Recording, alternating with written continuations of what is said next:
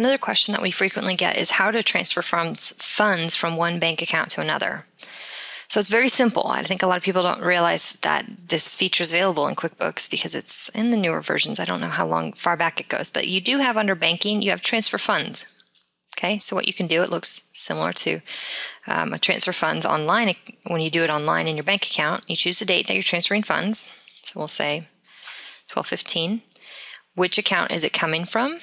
It's going to go from the checking account, let's just say. Which account is it going to? It's going to go over to the savings account.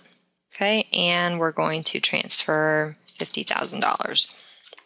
Okay, the memo, you can put any memo you want in there. You can choose a class if you want to, and you say save and close. All right, so now if we go look at our bank accounts, go look at our check register for checking here, and we'll see that $50,000 was taken out of the checking account. And then if we look at our check register again for our savings account, we'll see that the $50,000 was put into our savings account there. Okay, so it's very easy to transfer funds in QuickBooks.